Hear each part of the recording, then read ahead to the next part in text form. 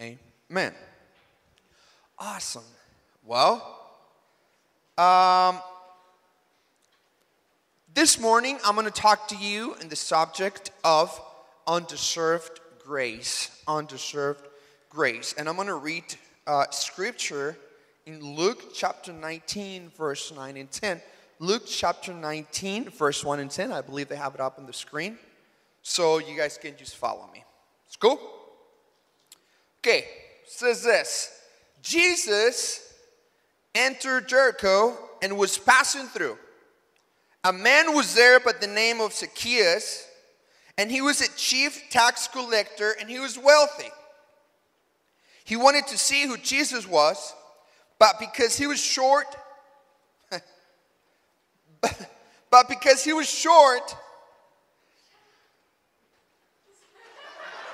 that's what the Bible says. My bad. But because he was short, he could not see over the crowd. Verse 4. So he ran ahead and climbed a sycamore fig tree to see him, since Jesus was coming that way. When Jesus reached the spot, he looked up and said to him, Zacchaeus, come down immediately. I must stay at your house today. So he came down at once and welcomed him gladly. All the people saw this and began to mutter, he has gone to be the guest of a sinner. But Zacchaeus stood up and said to the Lord, look, Lord, here and now I give half of my possessions to the poor, and if I have cheated anybody out of anything, I will pay back 4 times the amount. But Jesus said to him, today salvation has come to this house, because this man too is a son of Abraham. For the Son of Man came to seek and save the lost. Undeserved grace. The world that we live in, we all want fair. What's fair? I came from Seattle about a couple of months ago. I've been living in Oregon for the past, 7, 8 months. And how many of you guys have been to Seattle? Yeah, well, almost everyone. So in Seattle, we have this thing which is called the ferry. And I love to ride the ferry. That's one of my favorite things to do. And one afternoon, I decided to go with my parents to take the ferry to the near island. And if you don't catch the ferry on time, check this out. If you don't catch the ferry in time, then you have to wait in line for the ferry to turn around, to come back. And sometimes you wait 45 minutes to an hour. So I was driving. I was pretty sure I was going to catch the ferry in time. I got there, and I could see the ferry leaving. It's like, no, don't leave me. So I had to wait. I was like, you know what? It's cool. That means I get to wait in front of the line. As soon as the ferry gets here, I'm going to be the first one going into the ferry. That's great. That's cool. We got out of the car. We started taking pictures. Oh, that's great. And then people started to arrive too. And I was like, oh, yeah, I'd like to be the first one on the line. That makes me feel good. That means I'm on time. Anyways, we started talking to my family. And once you get to the line, sometimes you leave a space,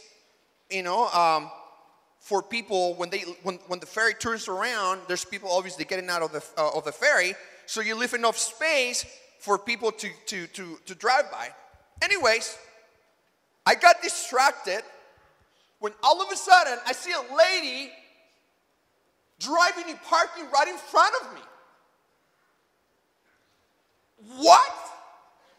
Are you kidding me? I turn around with my parents like, who do you think this lady is? I've been waiting here for 40 minutes, and she just drives by me, and she parks right in front of me. Are you kidding me? So I was like, this ain't happening.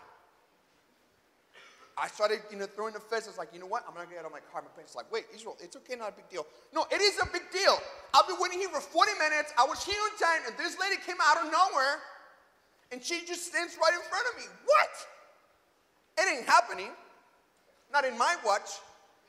I got out of the car, got out of the window. Lady, excuse me. And I could see like she was kind of lost. Excuse me, lady. Roll down the window. I need to talk to you. Roll down the window.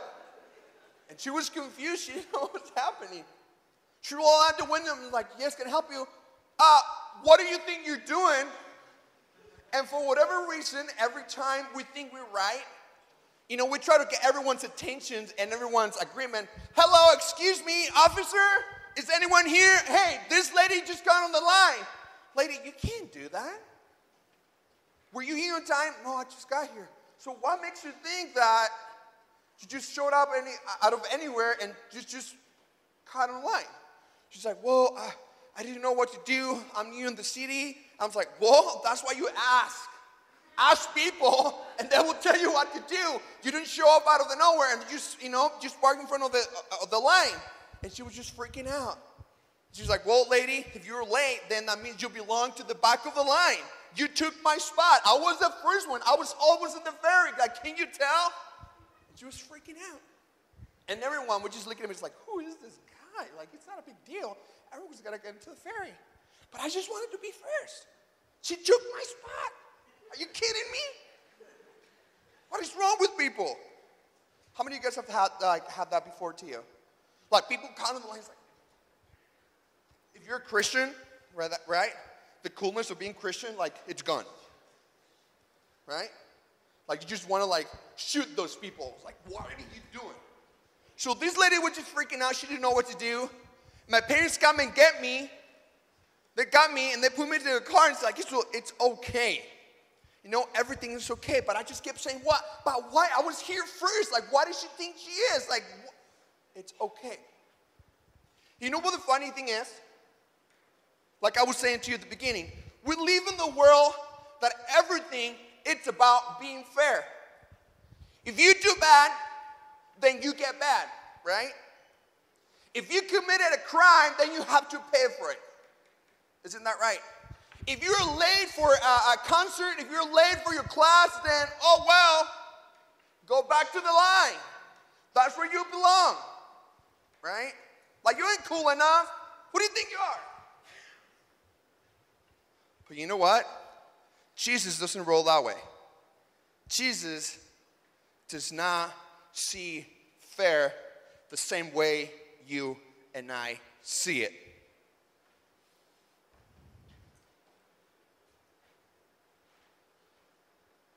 The Word of God says that the first shall be last, and last shall be what? Shall be first. Well, I definitely did not remember that when I was yelling to the lady. I wanted fair. I wanted to be right. She was late, well, then she goes back to the line. But now, if we're going to talk about being fair, now, if we're going to talk about giving people to what they deserve, then let's go back and see the story of Zacchaeus. And verse 2 says this, "A man was there by the name of Zacchaeus. He was a chief tax collector." And check this out. And he was wealthy. That means he had money. He was rich. He had everything that he needed. He had everything that he wanted. But not just that. He was working for the Roman Empire. He was a Jew working for the Roman Empire. But check this out. The Roman Empire became powerful because they went to towns, villages, burned down their homes, raped women, killed men, and children were taken as slaves. Zacchaeus was working for those people. When someone was called a sinner, it was a derogatory word. It was like calling someone a dog. Zacchaeus was almost like a dog. He was cheating his own people out of their money. He was taking their money away. And as far as I know, those kind of people, they belong in prison, right? Those kinds of people, they deserve the worst. Those kinds of people deserve the hatred of everyone else. Why? Because they're taking advantage of the weak. They're taking advantage of the people that don't have much, and they take everything away. That was Zacchaeus. Let's talk about being fair. Zacchaeus was a jerk. He cheated people. He deserved the worst. And if I was me, I probably would have called like the FBI, the DEA or whatever. It's like, hey, you need to take this guy back to where he belongs. What is this guy doing out of the streets, cheating people out of their money? Who do you think he is? But you know what the funny thing is? That Jesus does not see people the way that you and I see it. You know what? When Jesus was passing by, when Jesus was walking through the town with his disciples and the people, he says that he stopped at the spot. He saw a short guy climbing on the tree, and he looked at him and said, Zacchaeus. He didn't call him, hey, thief. Hey, you liar, come down. The Word of God says that Jesus said his name, Zacchaeus. Unfortunately, a lot of the times, right, we live with that fear that if people find out what we do and who we are, then people will point fingers at us and they will tell us who we really are. I've been in that place. And to be honest with you, I'm here standing before you not because I'm perfect, because sometimes I lie. Sometimes, I don't know, I'm greedy. Sometimes I'm an evil person. Because I live in a sinful world. I'm not better than you. But I have understood that the grace of God has covered all my sin. But the love and the grace of God makes me a worth it person. Jesus called Zacchaeus by his name. Jesus knows who you are. The more you try to hide, the more you try to run away from him, the more you feel cool about it, like you're too cool for Sunday school. Well, guess what? Jesus is cooler than you and I. Jesus will go where you are. Jesus will find you at the place that you think you're hiding from everyone else, but he will be there and he will call you by your name, because Jesus does not need you, but Jesus wants you. Jesus wants your heart. Jesus does not see your sin. Jesus sees your heart, and he wants that. Something that I learned from a pastor, that he says this: the devil knows your name, but he calls you by your sin. But God knows your sin, but he calls you by your name. He knows what you've done, but he calls you your son, his daughter. He paid a price for you.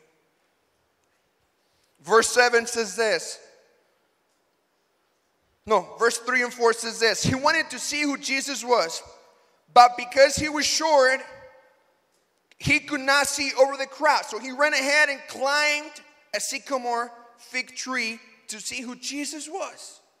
When Jesus reached the spot, he looked up and said to him, Zacchaeus, come down immediately. I must stay at your house. Jesus did not invite himself to Zacchaeus' house. He did not say, hey, Zacchaeus, yo, do you mind if I come over to your house?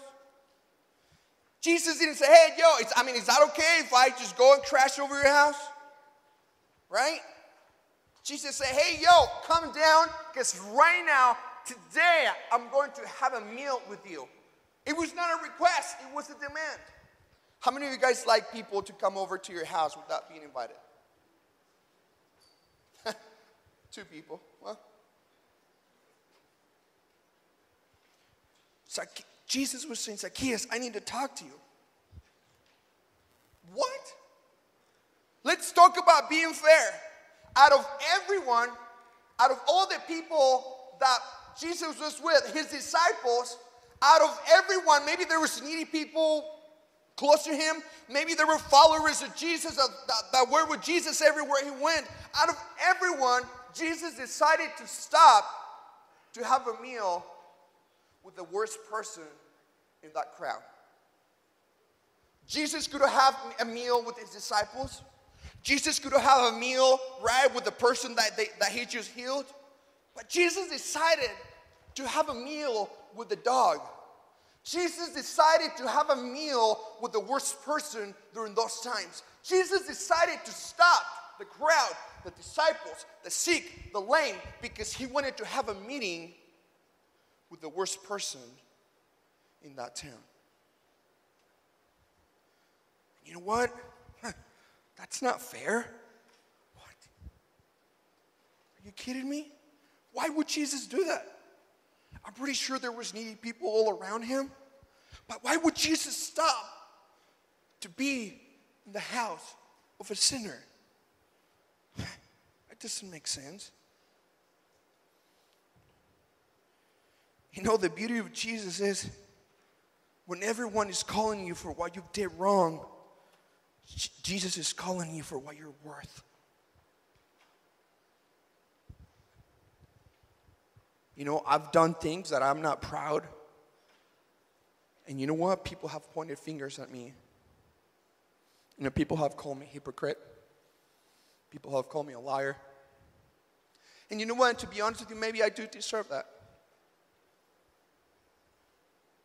But when I read God's word, when I understand that Zacchaeus is me, that Zacchaeus, like I could see myself in Zacchaeus, when I understand that Jesus has decided to stop at my house, to stop at my work, to stop at my school, and that Jesus had decided to have a close relationship with me, regardless of my sins, regardless of the mistakes that I made. When I see that, when I discover that, you know what? There is nowhere else that I could go and I can turn to but to the love of God. There is no place that I would rather be than being in the presence of God.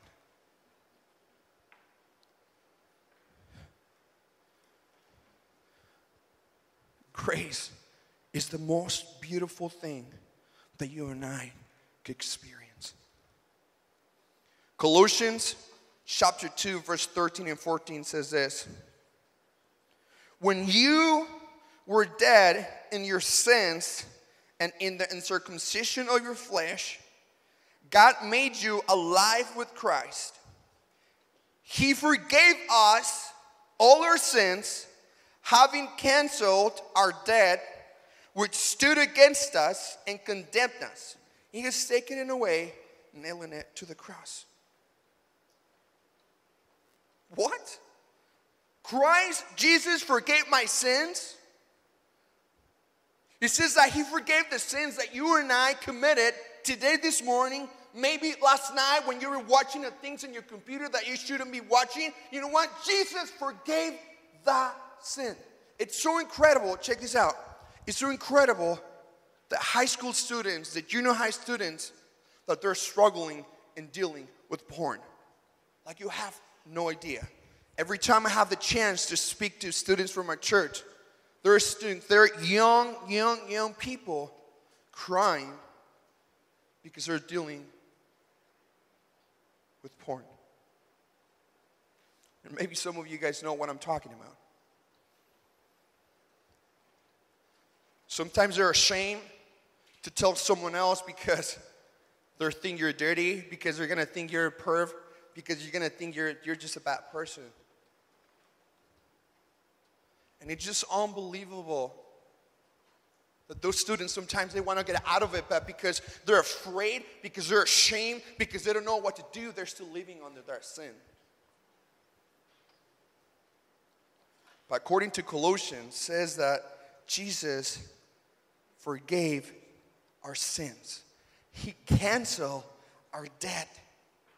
We were guilty of the things that we did, but Jesus said, you know what? I forgave you.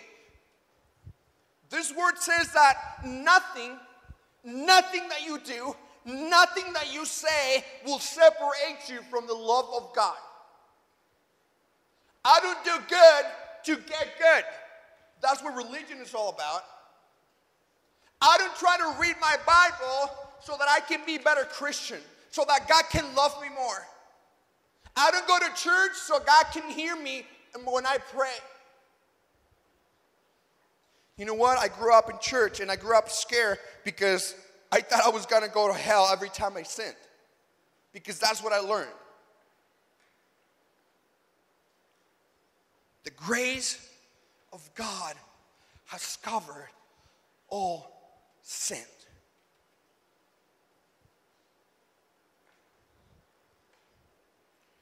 Jesus forgave Zacchaeus for all of his sins. The law condemned Zacchaeus, but Jesus forgave Zacchaeus. Zacchaeus deserved to die, but Jesus died for Zacchaeus. Jesus was willing to take the blame and the shame for Zacchaeus, and he's willing to take that away from you and I this morning. He loves you just the way that you are. He's calling you by your name. He wants to have a relationship with you.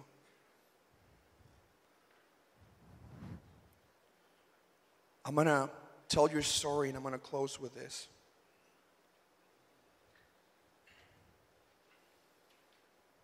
The last part of Colossians says this, that he took away our sins. He took away our shame, our mistakes, our nastiness, and he nailed it to the cross.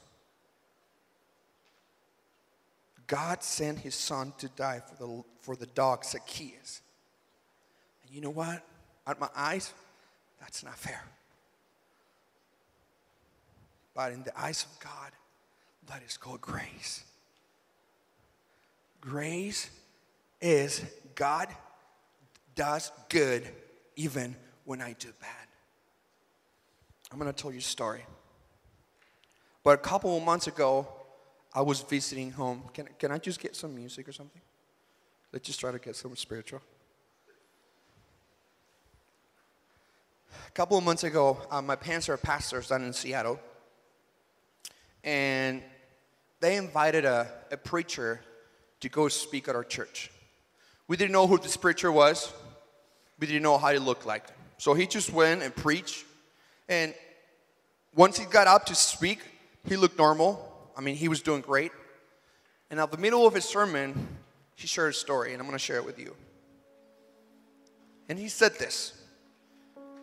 He goes, there was a man and his son, a father and a son. The son was going, he was a high school student. He was a good Christian. He had a good grades. He went to church. He read his Bible. So he was a pretty good kid. His name was Joseph. But Joseph had a friend named Carl. Carl, he was a bad kid at school. He was a troublemaker. He was going in and out of jail. He was using weed all the time. He dropped out of school.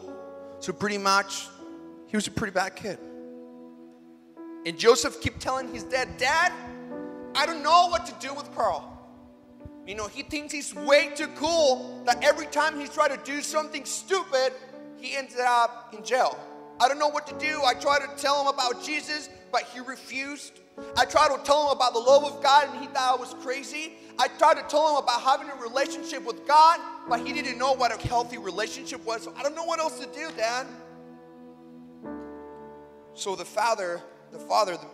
pastor said this, well, son, why don't we do this? Why don't you take your friend Carl out fishing? You and I take Carl out fishing, and maybe, we can just talk to him. Maybe we can just pray for him and see what happens. Okay, great. Joseph decided to invite Carl to the fishing trip, and Carl accepted it. That was cool. The following day, they got the boat ready, all the fishing equipment, everything to go and have a great day out in the ocean. They packed everything they needed. Anyways, they went out in the ocean. They were fishing. Everything seemed great. Carl was having a good time. Joseph was having a better time because Carl was with them and with his dad. What they forgot to do was to check the weather before they went out into the sea. All of a sudden, a storm hit their boat. Waves began to crash into this little boat. They were not ready. They were not prepared. And unfortunately, there were only 2 life jackets. 2. Which is normally what Joseph's dad had for him and for his dad. Only 2. Unfortunately, one of these waves were so big that he crashed into the boat, and the boat just like parted in half. They couldn't make it back to shore. The storm was so heavy that they couldn't do it. The boat was sinking, and the first reaction, Joseph's reaction, was to put his life vest on first so that he could help the other 2 kids. One side of the boat, it was Joseph, and he was clinging into the boat, asking, screaming for help. At the other side, it was Carl, that he was also hanging into the boat really tightly and asking for help. There was only one life jacket. And Joseph's dad, his first reaction, you know what? I want to save my son. Are you kidding me?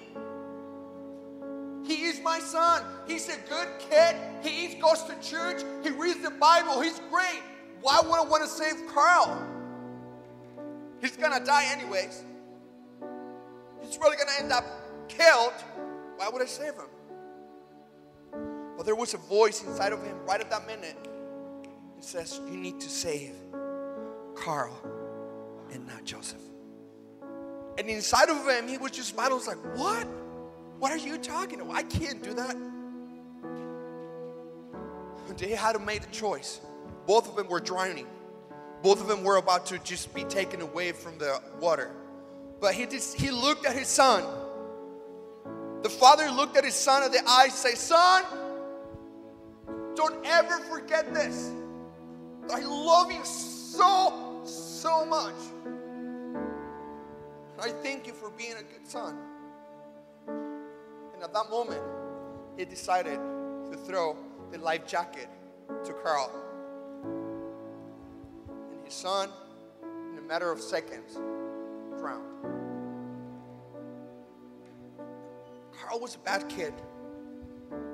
Carl survived. They went back shore. They got all the help they needed. And as this pastor was talking and we're sharing this story, he fell into his knees crying. And we're like, what's going on? And this is what he said.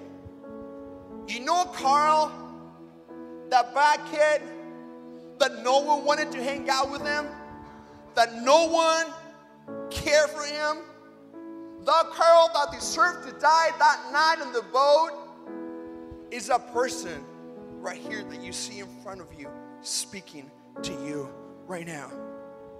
It was because that father, that pastor decided to give me a new chance so that I could live and so that I could turn my life around and so that I could be standing here in front of you preaching about the love and the grace of God. And you know what? You and I deserved to die. You and I, right there where you're sitting, and myself, including myself, deserve to die. But God sent His only Son, the only thing that He had, Jesus, to come down onto earth, to go and die for you and for me, so that you and I can be here sitting right now and singing and worshiping.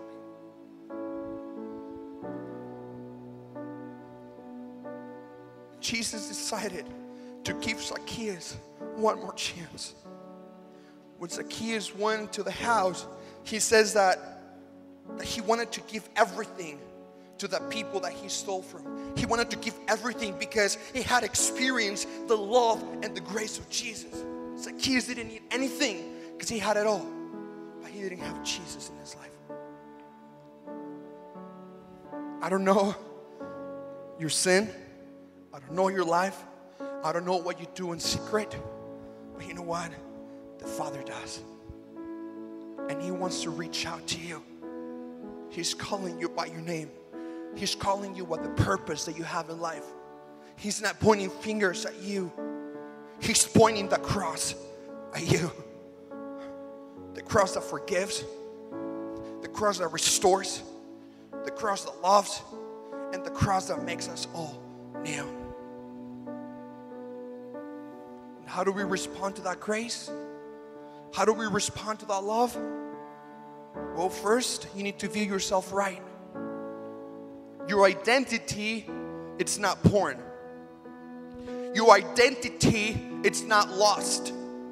Your identity, it's not being a liar. That's not who you are. You are a child of God who sometimes we do bad. You need to understand your identity. Recognize and confess the truth regarding your sin. To confess biblically means to agree with God about what you and Him both know to be true. Confession is not a formula. It's not a process. It's regarding your sin in your life, saying, God, yes, I'm sorry. I agree that I have done wrong. Confession isn't complete without repentance. Repentance means to change your mind about sin, to mourn its ugliness. It's just to saying, God, please help me. Help me to live different. Help me to stay away from the things that I've been doing wrong. Repentance isn't repentance until you change something. And lastly, repentance leads to dependence. When you repent, when you recognize your sin, you depend on the love and the grace of God. You know what, guys? Every morning that I get up, I need to ask God for forgiveness. I need to recognize that there's sin in my life and that I need the cross to change me, to restore me. I want everyone just to close your eyes in this moment.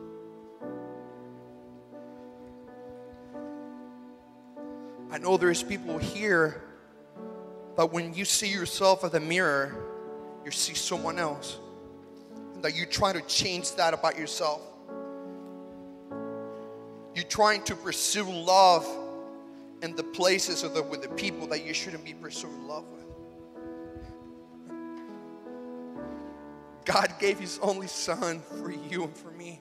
He's pursuing you with everything because He wants you, because He believes in you, because He wants the best for you, because you have a purpose, because you have a plan. He doesn't want you to perish. He doesn't want you to die. The grace of God covers every sin. I'm going to ask some of the teachers, the professors, if they can come up front and they can help me pray. Zacchaeus was willing to leave the status behind, to leave his money behind. He didn't care if people were going to talk about him. He was willing to climb on a tree to see what Jesus was all about. Zacchaeus wanted to experience Jesus. He didn't care. This morning, what are you willing to do? Are you willing to step out of your chair? Are you willing to climb on the tree and to see what the grace of God is all about? Or are you still going to be living a sinful life and just wait for the enemy to destroy the purpose and the calling that God has for you? You know what? Sometimes every Sunday I go up to my pastor or to my leaders and say, I'm sorry, I screw up. I need forgiveness. And these people right here, you professors, they believe in you. They believe that there's a plan for you. They believe that there's a calling for your life.